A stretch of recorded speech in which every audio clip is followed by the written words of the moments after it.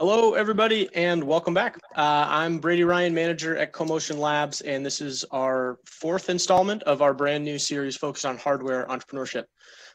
Sorry for everybody that's heard this 1,000 times before, but we have a lot of new attendees, so I'm going to go through it again. CoMotion Labs is UW's multi-industry incubation environment for Seattle and UW's innovation community. We provide critical infrastructure like desks, wet lab space, and prototyping space, as well as education, mentoring, and networking opportunities for our startups. We think of it as the best version of co-working available, where we do everything we can to support early stage startups. We don't take any equity, and we don't want any of your IP. We just exist to provide co-working and incubation for the best startups in Seattle, regardless of if they spin out of a lab at UW or out of someone's garage. We have 3 incubators at UW, including my favorite one, the hardware incubator that we just opened up a couple of weeks ago. We heard from the community that hardware startups in Seattle need more love and resources here, and we're happy to jump in and join the fight. So co-working at Hardware Hall, we have both desks for all of your programming and bookkeeping and emailing, as well as workbenches for when you need a wrench on your prototype. We have shared equipment like a suite of 3D printers, SLA printers, a laser cutter, circuitry rework area, and a bunch of hand tools, conference rooms, phone booths, coffee, all of that good stuff. And we're also building a ton of relationships with service providers, design shops, suppliers, distributors around the region. And we'll do what we can to help you raise money, prototype, and learn what you need. So we opened on the 1st of September, and we have 2 startups in the space now. This is our very soft opening. We're going to keep it at 2 for a little while we iron out the wrinkles and get stuff finalized. And we're going to ramp up really slowly because of COVID. So we want to keep everybody safe and productive. We do currently have a pretty healthy wait list, but if your startup will be needing space the next few months, please do reach out. One note, last week we heard there was a big appetite in the community for something like a Seattle hardware Slack channel for everybody to connect and network. Great news, Hans, who I'll be introducing next, already has a Discord server that fits that need perfectly. I sent out the info in an email earlier, and we'll put that link in the chat box, but please join. It should be a great space to network and learn more. Next, I'll introduce Hans.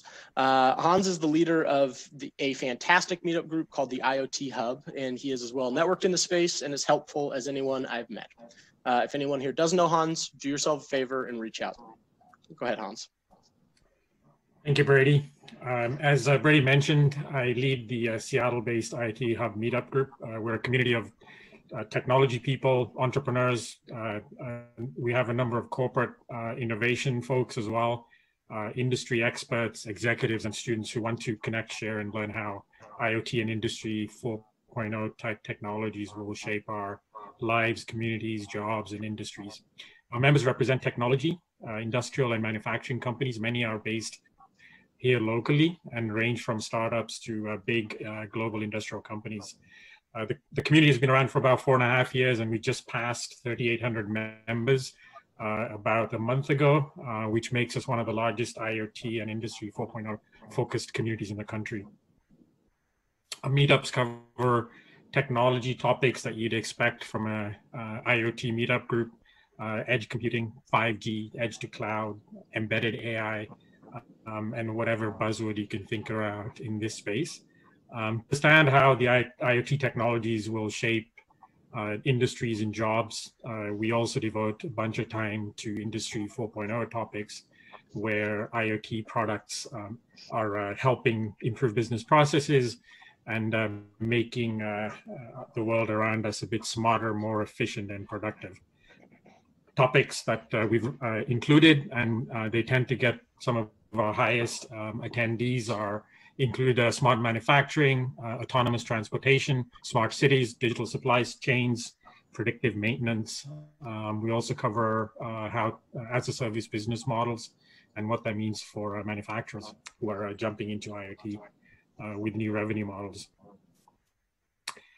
Many of our members who are IoT are startups, and they need to build some sort of connected widget as part of their value proposition. The good news is that, according to Bloomberg, investments in hardware startups last year represented over 40% of all VC dollars. The bad news is only 24% of hardware startups make it to their second round of funding, which compares to 46% for all tech startups. 97% of them fail altogether, which again compares to 70% for all tech companies. So it doesn't look very good if you're a hardware entrepreneur. And to make matters worse, our ecosystem here for hardware startups is not as good as the software ecosystem.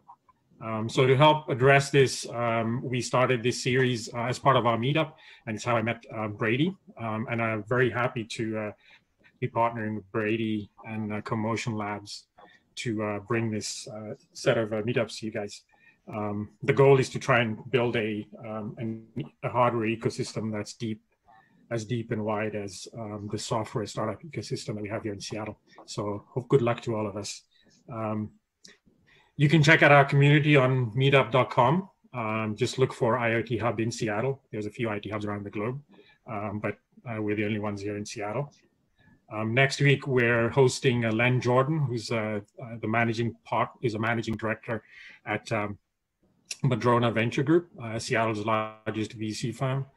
He's going to be sharing their lessons learned from investing in IoT, Industry 4.0, and connected hardware startups. He's also going to talk a bit about what the current state of funding looks like in the age of COVID, and what they view this space looks like in terms of investments in the future. As Brady mentioned, we have the Discord server. We've been trying to figure out a way to substitute our in-person networking, and this seemed like a decent solution. It's used by a lot of open source hardware communities. So, give it a try. Let us know what you think. But hopefully it will be a decent studio that we can person. If you're interested in speaking, please reach out. We're always looking for speakers. And with that, I'll hand it back to Brady. Thank you. Thank you, Hans. Some final announcements before we get started. This is a series. So next week we have Ryan Shimizu, the Director of Strategic Partnerships at Igor Institute, and he's presenting Hardware versus Software is a False Choice. Hardware-enabled services is the future. All of these fundamentals for hardware startups presentations are on the CoMotion website under lab/startup training videos. We've done a lot of other speaker series as well that are available both there and on our YouTube channel. So if you've got some free time, check them out. For the full schedule of our events and to register for future events, it's comotion.uw.edu/events. And lastly, use the chat box. We've been having fantastic interactions in the live chat over the last few weeks, and I want to keep that going. I've been seeing people use it to network, so use that network, tell people what you're up to, tell people what you're stuck on, ask for help. It's been cool to see the community happening in the chat box. So today we have Phnom Bagley is here to present Good Design, Bad Design. Phnom is a French industrial designer, creative director, and co-founder at Nonfiction, a design firm based in San Francisco. She spent 15 years designing cutting-edge hardware in audio, wearables, neurotech, biotech, luxury, fashion, packaging, sports, and aerospace. She's done it all, and she's done it all quite well. She has designed and led teams at varied design consultancies, including IDEO, Lunar, McKinstry, Matter, Fjord, and Lifestyle Design. Phnom's work spans 4 continents and companies ranging from Fortune 500s to startups. Clients include Intel, Comcast, Facebook, Atari, Halo Neuroscience, and more. She speaks internationally on the subject of design for a better future, covering stories of groundbreaking technologies, science, design, and education. She's a co-host of Future, a video series about design and the future of everything. Phnom also teaches industrial design at California College of the Arts and mentors at Founder Institute. She'll take questions via chat or email. Info is on the screen. Feel free to ask questions throughout the presentation. She's happy to answer them as they pop up. And we'll also do questions at the end. And I will now turn the event over to Phnom. Thank you so much. Thank you, Brady, for the introduction, and Hans for everything that you do. Thank you, University of Washington, for hosting this. More information about hardware is what we need. There are so many people passionate about putting out great hardware, and we need to support them. So thank you for having me today. So today we're talking about good design, bad design. All of us have experienced things that are great and some that not so great. So why am I talking today? So I'm Phnom. I'm an industrial designer. Some people might call that hardware designer. I also have a background in aerospace architecture. I used to design, spacecraft and rovers and habitats for the moon and Mars. I quit that career about 15 years ago, and I'm actually currently coming back to it. I'm a futurist. I specifically design things for the future, whether it's the short future or the long-term future. I'm an educator, teaching at, I was teaching at California College of the Arts. I'm also a craftswoman. As much as I look to the future, I like to look to the past and how things have been fabricated traditionally and how they are today, so I can really think about how they can be tomorrow. So I run a company called Nonfiction, and the reason why we call it Nonfiction is because I'm only interested in doing things that will actually launch, that people will actually experience one day, and we turn science fiction into reality for a better future. That better future is very important to me because for many years I was designing a lot of things that eventually would land land in a landfill, and I didn't really see a point to it. So we'll talk a little bit later about what that means. So we service 4 continents today and expanding to 6. This is the kind of companies we work for. You might recognize a couple of those logos. And I wouldn't be where I am today without my team, right? Nonfiction team is just a bunch of very strange people with very interesting backgrounds. I've never looked at any of these people's resumes. It's all about what they have in their heads and what they can do with their hands. So the subject today, good design, bad design. What is that? So good design, bad design. So these are the subjects we're going to cover today. I'll go one by one, 12 subjects about what good design is about. And I'll illustrate each of these with a lot of images of the projects we've been working on. So what is good design? To me, it's the perfect balance between appearance, value, and function in order to make things relatable, harmonious, and useful. And there are certain aspects of each of these categories that you have to look into. For example, for appearance, you have to think about market fit, aesthetics and trends, branding, durability, and intuitive use. For function, you have to think about reliability, durability, ergonomics, user experience, and pleasure. For value, you have to think about the user or the purchaser, which might be 2 different people, the company and the strategic partners you work with, the future of the industry, of humanity, or the planet. So to me, the first point about good design is that good design is designed for good, right? You've probably been exposed to the United Nations 17 Sustainable Development Goals, the goals that were presented in 2015, and basically the UN gave us 15 years to try to solve all of these problems having to do with poverty, with inequality, with water quality, etc. And then this has actually become a requirement to work with my company. You have to check at least one of those boxes, or we can help you check one of them, because I don't want to design just another box that does the same thing that's been doing for the last 10 years. We want to think about the future. We want to think about the long-term impact of what it means to do hardware. And so, as I said earlier, we're very, very, very much focused on the future and the future of many industries. We're on the future of transit, autonomy, of smart cities, of senses, the future of home, of personalization, of childhood, of pleasure, etc. So point number 2 is about good design being lengthy and costly. I live here in San Francisco, right next to Silicon Valley, and most people here work in the tech industry as in digital tech, and they really have a hard time understanding why hardware takes so long and costs so much money. This is a graph you might have seen before. Everybody wants things to be done fast, cheap, and high quality. Well, that's not going to happen, but you can compromise a little bit. But if you do something cheap and fast, it's most likely going to end up poor quality. If you're doing something fast and high quality, it's most likely going to cost a lot of money. If you do something cheap and high quality, it's going to be slow. So the rule of thumb of how much it costs to develop hardware, based on my experience, is if you want to put out a high quality product, consumer electronics, about hand size of a new design, it's going to take about 2 years and $2 million. And with a bunch of caveats that I see on the right side. So if you have new branding, basic packaging, no exotic materials, no custom app, no consumables, no paid marketing, that's the $2 million. If you want to add any of these, the number is going to go up real quick. So a lot of the times, as someone who runs a design firm, I have to compete against people who cost a lot less money. And a lot of these people are novices, right? The difference, there are many differences besides the hourly rate.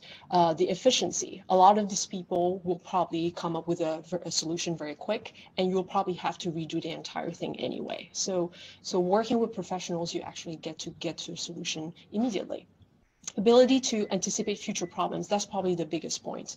When you design hardware, it's not just a shape, it's not just a color, it's not just, whatever trend it follows. It's about what kind of problems can I anticipate in the process of putting this to mass manufacturing. The ability to solve technical problems with other teams, working with technical teams, working with marketing teams, with sales teams, etc. And also, all of us come with a network of strategic partners that can support you in developing a high quality product. So yeah, save time, money, and a headache. Hire a professional. Next is good design challenges the status quo. So here we're going to get into images. So all of us have owned, many pairs of headphones of many kinds, forms, and scales. In-ear headphones, on-ear headphones, over-ear headphones, with or without wires. But have you ever seen a pair of headphones that looks like this? Probably not. This is what it looks like on someone's head. This was actually a Seattle-based company called Human Headphones who developed this for. And basically the challenge was to create an on-ear headphone without a band. And as you can imagine, that was very complex to do. It required a lot of prototyping. We had 700 plus prototypes trying to figure out what kind of geometry, one, fits the components, and two, fits people's ears. And you've probably seen a lot of ears in your life, and there are small ones and fat ones and big ones and weird ones, and designing something hard to fit all of these ears is quite complex. And guess when we stopped doing those prototypes?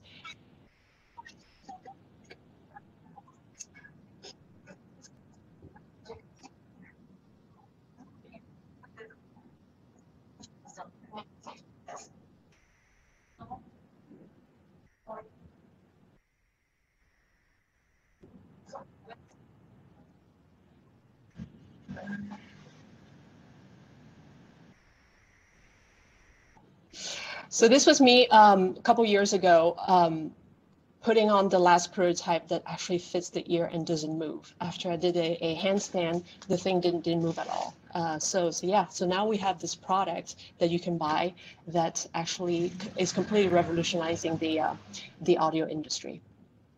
Another thing that's really cool about this product is not only the way you put it on yourself, but also the way you use it, right?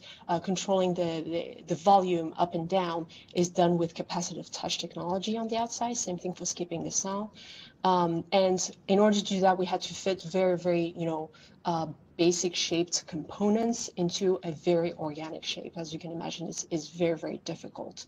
So here I'm gonna, sprinkle this whole presentation with a few pro tips that may be useful for all of you. So here, as I said, 700 prototypes here. So no design is final until you cut the tool. And final in the design world, in the engineering world, is known as the F word. So next, we're going to talk about good design being good user experience. So this is your brain. Most brains are like this, and this is divided in colors by different cortexes. So different cortexes have different functions for the body. So neuroscientists have discovered a while ago that if you stimulate the motor cortex in a very specific way, you can improve performance, you can get results faster, and you can develop skills, physical skills, right? And that can be very great for anybody practicing a sport, learning a new instrument, learning how to dance, etc., etc. But do you know where your motor cortex is? I didn't know either. So that's why we designed this product that stimulate the motor cortex is right here, where the circle is. So we wanted to design a brain stimulator that people could use, so they could go to the gym and learn all of these movements very, very fast. But we didn't want them to wear a strange brain stimulator on the head, right? I don't know if you've seen them out there, EEG products. It's very hard to put on, and honestly, like, because I didn't know where the motor cortex is, most people don't anyway. We decided, you know, what can we put on people's head at the gym? Well, people at the gym already put headphones on, and the motor cortex happens to be right underneath where a regular band is. So let's put the electrodes right there, and create, you know, a product that looks very discreet at the gym. You know, nobody sees that you're stimulating your brain and really enhancing your routine. You know, it works with an app. You can control, you know, when the stimulation happens, or you can also just listen to the music through the headphones. And this has actually been used by professional teams. For example, the USA team in cycling, the San Francisco Giants are using it in their training, because really the difference between you know, silver and gold medal at the Olympics is the technology that's being used during training, for the most part.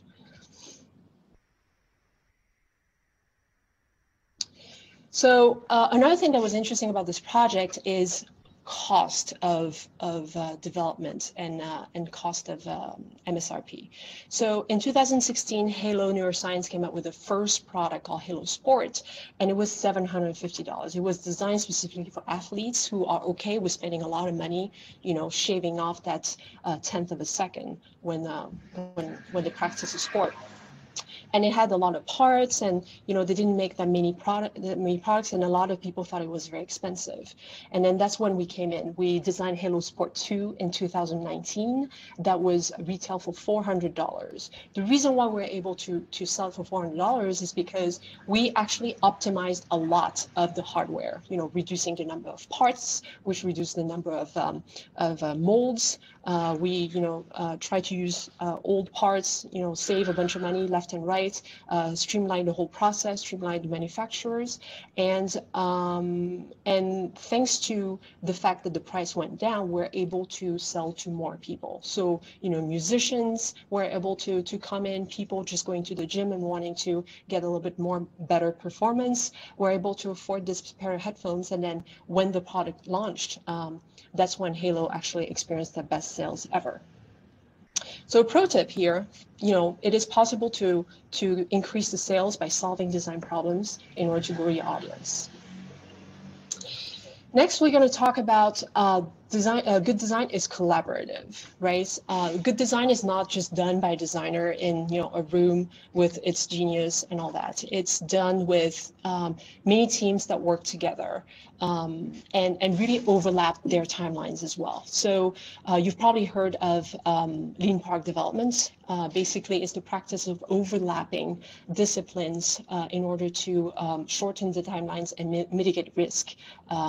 That is in contrast to more of a handoff style development. So where, you know, the strategy team does their thing, and then they hand it off to the brand team, and then they hand it off to design, and then hand it off to engineering. And a lot of the times there's a lot of frustrations that happens when you use a handoff style development, because, you know, people have ideas about how the product should be and should stay the whole process, but because they're not involved beyond their phase, you know, the product tends to change and not actually apply the original vision. So what I always recommend all of our clients is, if possible, when designers are in the room, we want the strategists in the room, we want the mechanical engineer in the room, we want the electrical engineer in the room, the manufacturer, in order to make decisions together. So we you know, so the whole process looks the same. So 10 signs of a good team. You know, a good team, as you're growing, as you're startup founders, and as you're thinking about who to complement your team with, these are my observations of what makes a good team. One, you have to have one clear vision for the company. It has to be one sentence. It has to be one sentence that's just engraved in your brain, that you have tattooed on your arm, and it's, you know, it just rolls off the tongue and anybody can talk about it.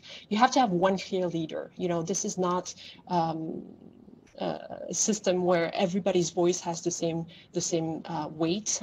That's, you know, kind of like a recipe for disaster. You have to have a lot of confidence and less ego, right? I've seen so many companies, mostly hardware, just fall apart because of a couple people's egos just getting inflated. Punctuality, independence, and dependability of everybody involved, especially when your team is small, is absolutely primordial. People who enjoy working together. That sounds like a given, but that's not necessarily the case. One thing that has been very, very clear to me while hiring people is that abilities is always more important than the resume. Again, as I said earlier, I've never seen any of our employees' resume, but I'm very aware of the abilities they have and the potential that they have. Next is honesty, transparency, and clear communication. Very straightforward. Questioning everything, then move on quickly. That's something that's very important if you want to be a company that is looking to the future and looking to innovate. You always have to have a safe environment to share ideas and solutions, right? If there's a very strong voice in the room and some people don't feel comfortable sharing it, sharing what they have in their head, that's a problem. And then embrace the weird. Some people are just going to be strange. Some methodologies are just going to appear to be, you know, counterintuitive. It's okay. Just go with it. Next, design is a good design is a process, right? There are kind of like two ways that we design things. The first phase is conceptual design. It's basically the process of starting from nothing and ending up with a works like, looks like prototype. And it starts in 4 phases. So you have research and definition, typically with branding, strategy, and industrial design tasks. You have conceptual design with, you know, user experience and industrial design tasks. Same for design refinement, prototype, and testing. And you can read, you know, in detail about what these are about. And then you have design for manufacturing, which comes afterwards. And if you hold, this is basically the same process, but integrating mechanical engineering and electrical engineering tasks as well. And obviously this is like very high level and not really applicable to any specific company, but it gives you a sense about what kind of tasks are necessary to create, you know, a prototype at the end of design for manufacturing. So the pro tip here is that a smooth process starts with a clear plan, but you also have to have the ability to push through issues quickly, and that's through good communication and you know, this honesty I'm talking about. So back to images, let's talk about how good design saves lives. So we got the opportunity to work with a company that's developing this really, really cool AR mask for firefighters so they can see through smoke. So basically what it does is that it creates green lines at the edges of a burning building.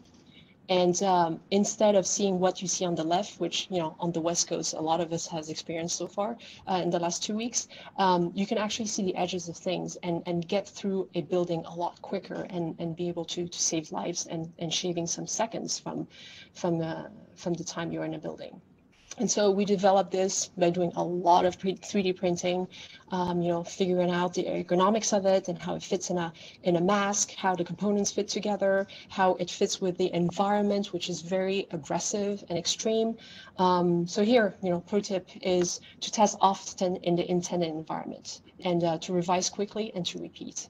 That's the best way to get to a solution that includes like many types of technologies. Here we have thermal camera, we have AR, we have you know, a very special way for the people to actually visualize what's in front of them. And yeah, we could do that very quickly thanks to this process. Next, we're going to talk about how good design influences industries. So As you know, the whole COVID situation has pushed all the designers of the world to come up with really great solutions of how to, alleviate spread of the virus, whether you're staying at home or flying all over. So here we took on the airline industry, and we took existing technologies like UVC light. You've probably seen that. This is a technology that's been used in hospitals for a long time to basically kill microbes in a room by exposing the entire room to UVC light. We also redesigned the way the seats are organized in a cabin, in coach, for example. We also, thought about introducing robotics, so there's less contact between humans as well. So that same system you can see in a galley system. Also in the future, as we're thinking about the future of airline in the context of COVID, we can also think about other things that are important to us, like comfort and integration of future technologies. In the future, you'll be able to call, be on a Zoom call or a phone call in the air. So, having privacy and being able to do that in a soundproof room would be useful. Having integrating more the aspect of pleasure and privacy in the airplane, with a bar, for example, would be nice. Completely redefining what first class is. I don't know for you, but like a lot of times I walk into first class and it doesn't seem that luxurious to me, or and pretty low tech. So really integrating a lot of technologies that really create that cocoon-like environment with some actual plants and projections and sense and multisensory experiences that really make the experience, premium. And really completely redefining the bathroom, for example. Why does it have to be this drab, boring, and cheap-looking experience? We can actually bring a lot of richness to all of this. So pro tip here is to design experiences that relate to people's short and long-term needs. Here, the short-term needs is to deal with the COVID situation. Long-term needs is pleasure in flight. Next, we have, good design is responsible.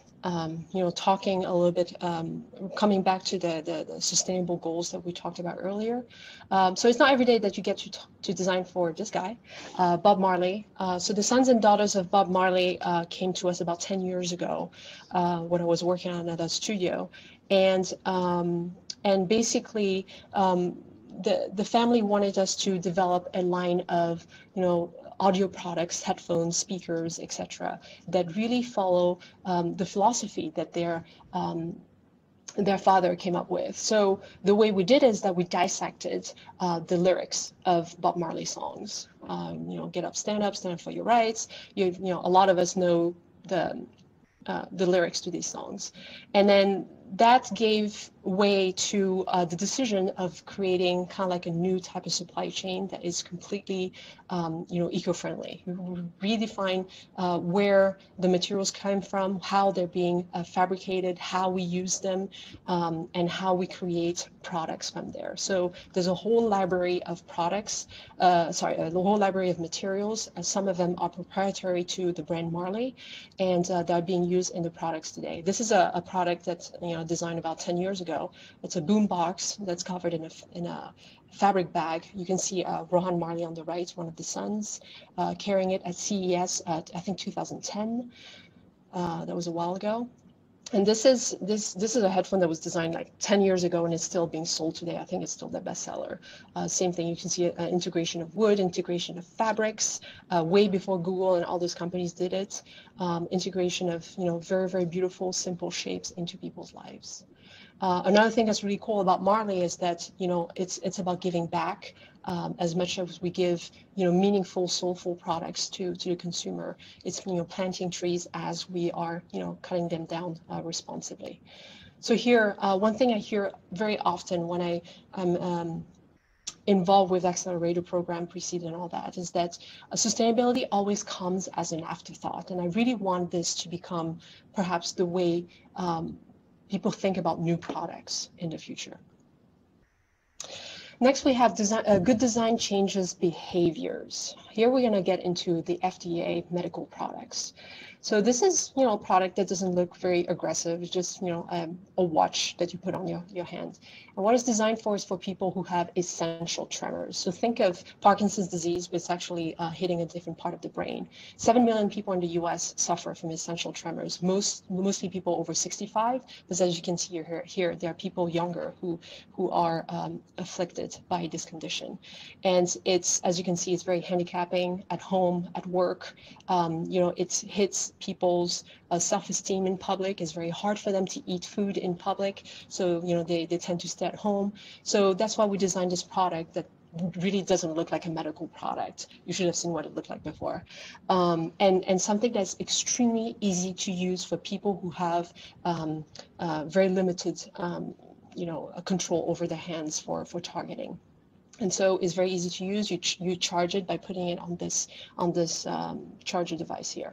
So I have a very, very cool story about this charging pod here. So we originally had a different design that was really sleek and kind of the same, but really aligned very beautifully with the watch itself. And we were doing a lot of user testing. You have to do that for the FDA. And at one point we have a design that works well. We have a 3D print of it. We have everybody try it, and everybody is able to use it, to charge it magnetically on top of the device, except for that one guy. So there's a man who comes in and he sees the 3D print of our design. It says, there is no way I can target that. There's no way I can put the watch on top of that. And we're like, well, how about you try? And then we see him, he tries again, and he fails again. And after he leaves, we look at each other and we're like, well, it worked for everybody else. So do we make the decision to go forward with this design, or do we decide to design for this one man? And so after a little bit of reflection, we realized that if we don't design for him, like, who do we really design for? So we came back to our drawing boards and then came up with this funnel design.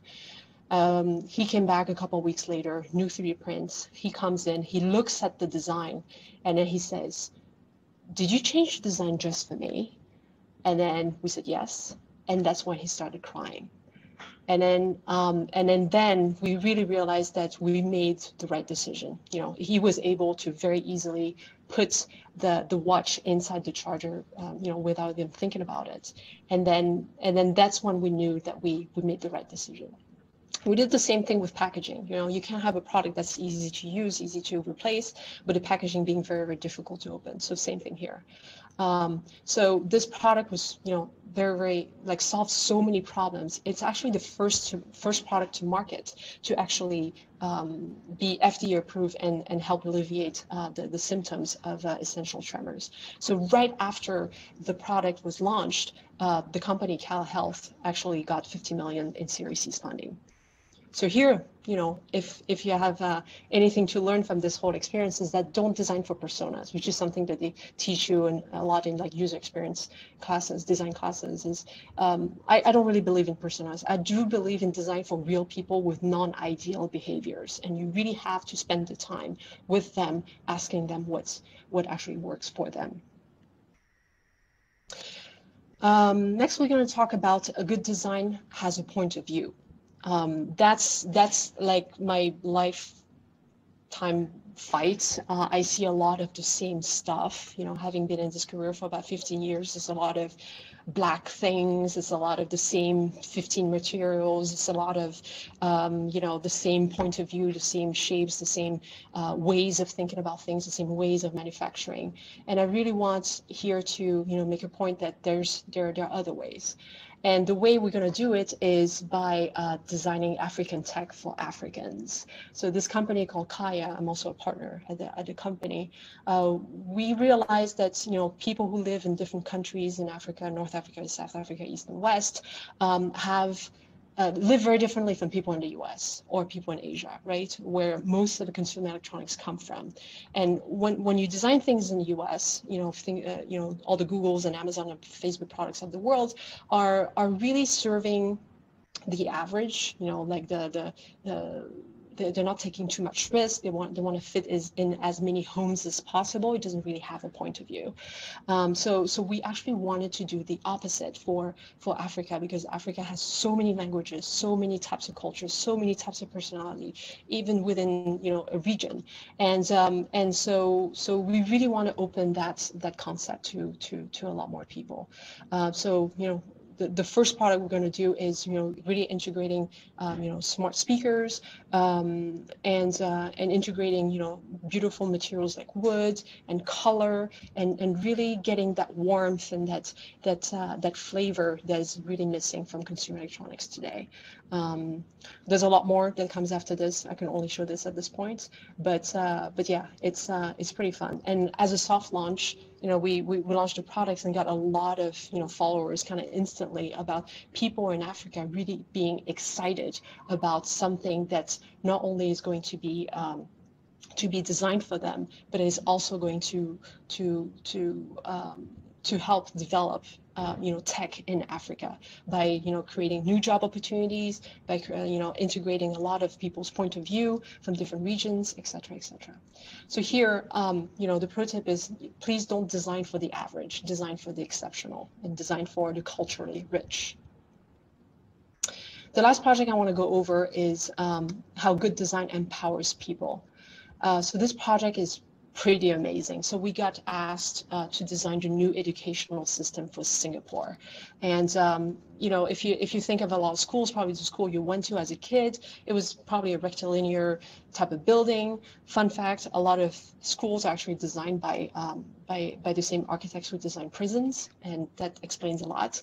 So here we wanted to create a system where you have children and adults and everybody in the same environment, and really getting what they need from that environment.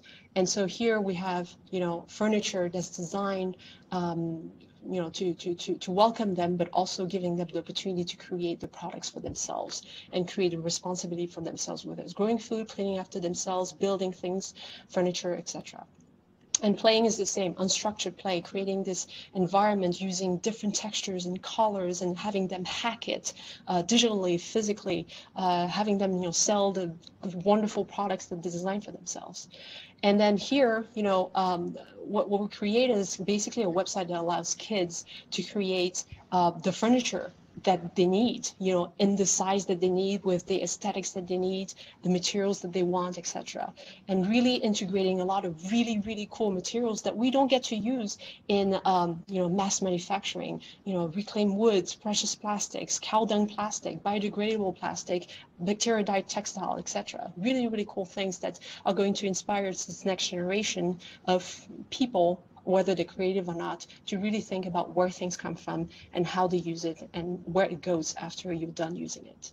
And so the website would kind of look like this, where you get to choose things. It's very straightforward. It's a lot of like drag and drop, and really putting the child in the center of the way humans consume things. So a lot of people in tech have been talking about bias, right? And to me, the best way to fight bias is to empower people to personalize things for themselves. So to finish this presentation, I would like to give a little word of advice to all the startup founders, and it's very simple. I would like for all of you to think about doing less. Don't try to solve all the problems at once. Whatever problem you're solving, like really centralize it as much as you can. Do less. And then after you've done that, do it better than everybody else. Do it for the first time, using technologies that's really bringing something to the world. And then after you've done it better, go ahead and do more. Expand to more products under your line, or really become the experts in the world in that one category you've worked on. And after you've done more, you can feel free to do what feels right to you, what is aligned with your purpose on this planet, regardless of what people tell you, right? I spent an entire career disagreeing with everybody, but that's how I was able to do everything that you've seen in this presentation. So a little bit about what I do outside of designing products for our clients. I love free information. So a lot of questions are not answered on the internet when it comes to hardware. So with my partner Martis and I, we created a series of videos called Future Future. If you go on YouTube and type in nonfiction design, you'll find it. And we talk about demystifying design. We talk about product development. We talk about the future of every industry. So yeah, please subscribe. And then once a month, we have an AMA session. Actually, this month is going to be tonight. Yeah, you can go on Eventbrite. The event is free. You go in, you sign up for 15 minutes. You come in and you ask us any question for 15 minutes. And yeah, it's pretty fun. And people have gotten a lot of good advice from that, hopefully. So that is it on my end. Wow. What a roller coaster. We had people tearing up in the comments. I'm all fired up, excited. Thank you so much. That was amazing. I have no concept of design myself, but I think I've been pretty honest with folks that I'm brand new to this hardware thing in general. So I really appreciate you sharing all that. One thing that struck me, and we got great questions, but one thing that struck me was when I think about design, I've always thought of it as a very right brain exercise, and it's making things look great and being creative and paint swatches and golden ratio, but then in this context there's also so much left brain kind of engineering stuff that's logical and analytical. How do good designers and entrepreneurs kind of balance those two? It starts with education. So one of the reasons why I taught until recently is because I was seeing that gap, right? A lot of designers were only interested in one aspect of things, whether it's the left brain or the right brain aspect of things. And I don't see them as separate. Actually, technically, that's not how the brain works anyway. But a good designer is someone who is not necessarily good at both, but at least is open to listen to people on the other side, right? You have to learn new things all the time. You cannot go in the world and say, I know everything and I'm just going to apply the same process to everything that I do for the next 20 years. Design is not only something that's left brain, right brain, but something that evolves over time constantly. There's new technology, there's new tools, there's new way of thinking, there's more priorities that users are conscious about, that we have to be aware of, and we have to integrate in our design. We have to do more with less, and include the dialogue in the process. I actually have no idea how people work without dialogue, right? I see a lot of designers who are like, oh, it's the engineer's job to just do what I design. Well, good luck with that. That's you're setting yourself for disappointment. And same thing for the engineers, right? The engineers have to be open-minded about it too. The way I describe it is we have experienced three types of engineers. The no engineers who say no to everything, regardless of how simple it is. There's the yes engineers who will say yes to everything because their boss tells them so, and they have to get the contract and all that. And our favorite types of engineers are the yes but engineers. People who say yes, we can do that, but here's the caveat. Here's what we have to be aware of before making the next decision. So I recommend everybody to question everything and to work with yes but people. Yeah. And it seems like you put a lot of focus in kind of developing the right team. So that's good to hear. Thomas Lee asked, how do you validate your designs? So it depends on what we're doing. For example, for the human headphones, we had to validate things in buckets. So we had to validate the ergonomics first. So we did this whole process of secure fit 3D printing, human testing, and 3D CAD, circle again and again until we were able to do the handstand that I showed. And then once that was done, we started working on what kind of components, custom components need to fit in that environment. So yeah, working very closely with mechanical engineering, electrical engineering, making sure that everything works, that usability is adequate at all times. And then once you're done with that, you move on to manufacturing, EVT, DVT, PVT. So yeah, it's take on small jobs, solve them one by one, but always be aware of what comes ahead. Sure. So Hans asked, today only about 20% of electronics waste gets recycled. How do you approach design to make a product greener and more recyclable? So there are multiple things that you can do. One, one that's been done by bigger companies, I guess, is design for disassembly. That's more valuable for products a little bit simpler, not too many parts or parts that are very easy to separate. That's one. Using materials that are recyclable, like truly recyclable, and recycling is a little bit difficult because it really depends on the region you're in, right? You can have the same material be recyclable in the west coast of the U.S., but not in the middle. It really depends. And the infrastructure, is it a product that is recycled by your city, or is it recycled by the company that has sold you the product? There are both options as well. And also there's a lot of things that sound eco-friendly but actually are not. So you have to be very transparent about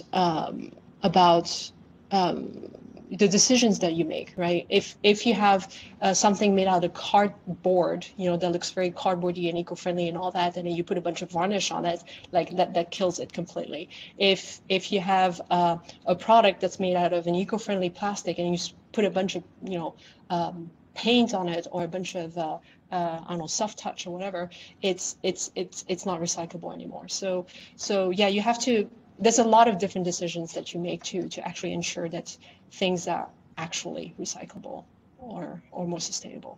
Yeah. From Harmon Baines, a very regular viewer. Thanks for tuning in again. What are your thoughts on the future of open source design and the circular economy? The idea that we make stuff that ends up turning into feedstock for other products in a cycle. No, that's great. The thing you have to be aware of when you cycle things around is that the quality changes. For example, if you have a raw plastic that becomes a product and that product is broken down to become a new recycled material that becomes another product, the quality of the structure of the plastic changes, and that's okay for some products, right? Not every product needs to be super high tech or very resistant to impact or whatever, right? So yeah, making products that don't need to be high tech out of new materials, I think, should be an obsolete way of doing things. But it really depends on supply chain, right? It's the cost of things. Recycled and upcycled materials is still very expensive because the number is not as high as regular materials. Circular economy, yeah, that's a big one. I'm currently involved in a company that's trying to do that for the world of fashion by integrating compostable type of materials, making sure that shipping is very short distance, that people only fabricate what the consumers already bought, and it's going to change a lot of the standard of consumption that people have today. It's going to be an uphill battle, but I believe that there are ways of doing that. Using technology for fabrication today, that 3D printing, that's getting better and better by the minute, and really, and also over the last 10 years, I would say minimum order quantities standards have changed a lot. I think back in the day, if you came to a company and said you wanted less than 50,000 units of something, they would laugh at you. And now you ask for 5 or 10,000, that's completely normal. Good for you guys. It's things are changing.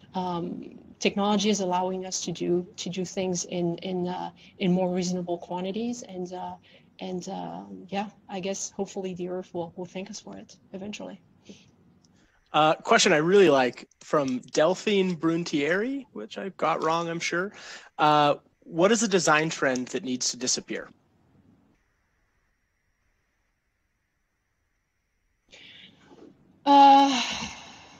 It's funny, I'm not super, I mean, I am aware of trends, but it's not really something I think about a lot.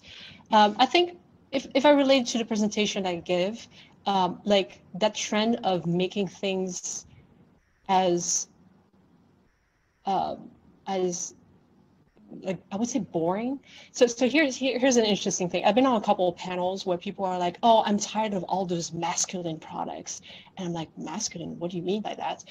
What they actually mean is that, oh, it's like black things that, you know, with silver trims and, you know, always the same cheap stuff that you've seen for the last decades. And to me, that's not masculine, because there are plenty of masculine products that are really beautiful. To me, that's just boring or lazy, or, you know, not taking any risks. And that has become the standard, you know, even if you see, you know, more colors or more, you know, light, you know, white, light grays appearing in the last few years, is still quite neutral, and not taking enough risk. So as a general trend, I'd like to eliminate is that default of the boring colorway. Yeah, and in a way that kind of links back to your pro tip around don't design for the average, design for the exceptional. I think that maybe there's room for folks to design for more risk-taking customers, and I think sometimes they can be easy to default and assume the worst about customers. So, Booty Mulio, who attends all of these, thanks for tuning in again, asks, are there times when goals and missions of good design principles might not align with profitability, and what do you do when that happens? Yes, all the time. It's always, you know, a give and take. I'm not willing to give up every single one of our ideas. I'm willing to give up a couple, and it's a negotiation, right? It's the same way an engineer negotiates with you, like, can we move this line this way? It really depends, and it's, the more experience you have, the more you know how things are fabricated, what it takes, how much it costs, who can actually fabricate them, the more you can make the right decision. Sometimes the decision is to eliminate that idea completely. Sometimes it's to do it halfway, or to set it up so the next product has it all the way. So yeah, and I always think of clients we design for as long-term partners, right? Things we cannot do for the next product, let's try to think it for the next generation of product after that. Yes, and speaking of those customers, how early do you solicit feedback from them in the design process? We like to work with our clients. So I know it's very different from a lot of design studios who like to disappear for like a couple of months and then say, ta-da, you know, here's this amazing thing that may or may not work. It's perfect. Not into that. That's one thing that our clients really appreciate about us, is that we have them in the room. You know, whether we listen to them or not is another thing. But at least they're here. At least they know what the process is. At least they understand why we're making the decisions we're making. So it's never a huge surprise. But when you have your clients part of the process, they're a lot more willing to bend to new ideas, right? Because everybody has preconceived ideas about what something should be. But unfortunately, a lot of us are not designers.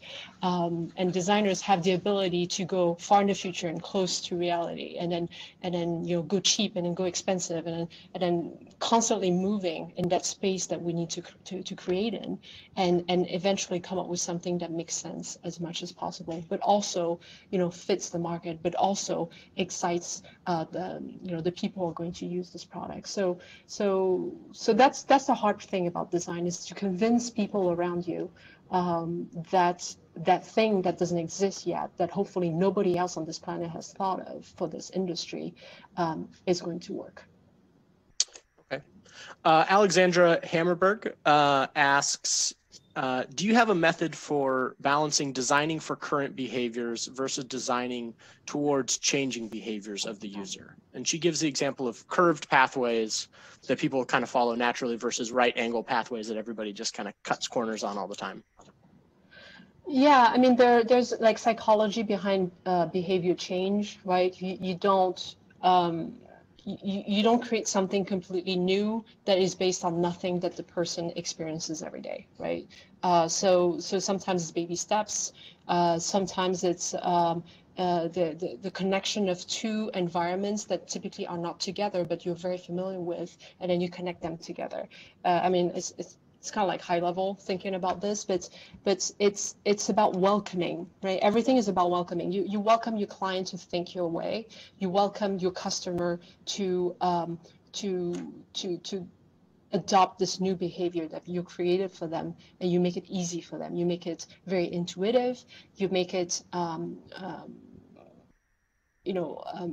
encouraging to come back to, because the behavior, you may be able to learn something from the first time, but you may not be compelled to use it again and again. And that's actually a huge problem with medical products. We've realized over time, working with a lot of wearables that we have to put through the FDA, that a lot of people are actually willing to suffer instead of adopting a new behavior. That's because it's inconvenient for them to charge a device once a week, blah, blah, blah. And that's exactly the type of problems that we have to solve as designers, right? As that's equal to the technology that has been introduced to them. So really, when you try to change behaviors in new products, you have to think about how people actually live. People are lazy. That's a fact. I'm lazy. People don't like to learn new things. People are used to doing things a certain way. They don't want an inconvenience in their life. Now, if they have an epiphany and find something that is much more pleasurable, but also more practical than anything before, then their behavior changes instantly. And then they think of what they've been using for the last 5 years as completely obsolete. And that's what's happening with your cell phone, for example. Everybody 3 years ago thought their smartphone was the latest and greatest. And then if you had to use it today again, now that you've upgraded, you think it's too slow, or it's too weird, or the design is too dated. So the way we change behaviors can go very, very fast, and as designers we get to control that. So you're the one pulling the strings in my life. Great to know. 2 rapid fire questions. We're out of time. One, who was the fashion company that you mentioned? Oh, for circular design? Mm-hmm. It's called Positive Fibers. Okay. And do you have engineers on staff, or do you contract that out? We have a partner company that we use their engineers for everything. They're fantastic. Yeah, some of the people on our staff have backgrounds in engineering, but that's not what they do here. Perfect. Yeah. Well, that is what we have time for on the questions. Thank you for everybody who submitted some. I know we didn't get to everybody again, but we do try our best. I want to thank Phenom as well for sharing your wisdom with the group. This was fantastic, thought-provoking, something we have not covered before, and it's great to hear your thoughts on it.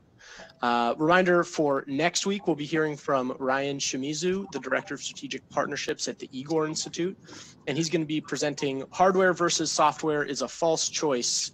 I asked him to talk about the difference in hardware and software entrepreneurship, and he told me, no, it's not really like that. So we'll hear about that. So sign up and we'll see you next week. Also, make sure you sign up for Hans's IoT Hub meetup group and join the Discord server. I think we're going to get great community there, great way to meet more folks. So again, thank you everybody for joining. Please reach out to me if you want to talk about our incubator, what we're building, ways to get involved. If you have ideas for speakers, if you have ideas for other events, we would love to hear all that. We're building this for you guys, so we would love to hear your thoughts. So again, thank you, Phenom. Thank you to Hans, the co-host as well, and we'll see everybody next week.